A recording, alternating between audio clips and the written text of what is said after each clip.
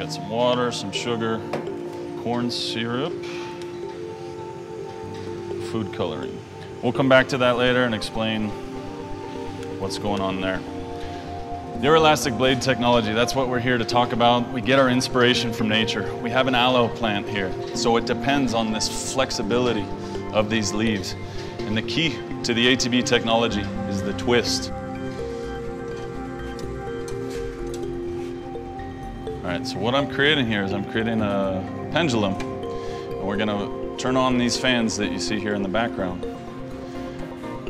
and show how a very subtle design change can create a big change in the forces experienced.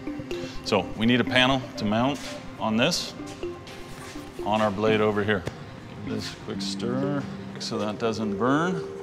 Traditionally, blades are very straight. We're gonna take this panel, we're gonna mount it to take the full force of the wind.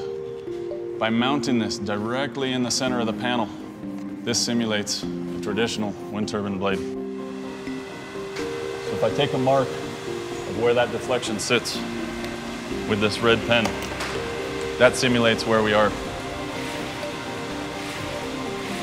All of that wind is hitting directly on this panel, which is mounted directly in the center. So all of that force is translating into a deflection here. So we're gonna pour the candy into the mold to show you exactly what an ATB blade looks like. If we hold our mold here,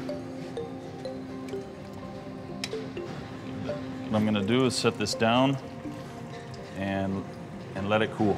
So what we're gonna do now, coming back to our experiment, we're gonna introduce a very slight design change. Instead of mounting this in the middle, we mount it to the side. This is the key behind the ATB technology. Let's see what this twist does for us in terms of the load. If we turn the fan on, what we can see now is all the same force of the wind is hitting it. And as a result, the load, some of the force of that wind hitting it is being shed off to the side. And as a result, we see a reduction in the angle that this pendulum swings at. That's a clear indication that we have achieved a loads reduction. So let's come back to our candy blade. It should be cool and hard by now. There we go. All right, it's ready to go. This is our ATB blade. It's a little difficult to see, but compared to a traditional blade, there's a little bit of curvature. That curvature is a design intent, allowing us, when this thing gets loaded, to twist and flex, just like our aloe plant. It's this curvature that gives us, just like we saw in our experiment, it allows the blade to twist when it gets loaded up.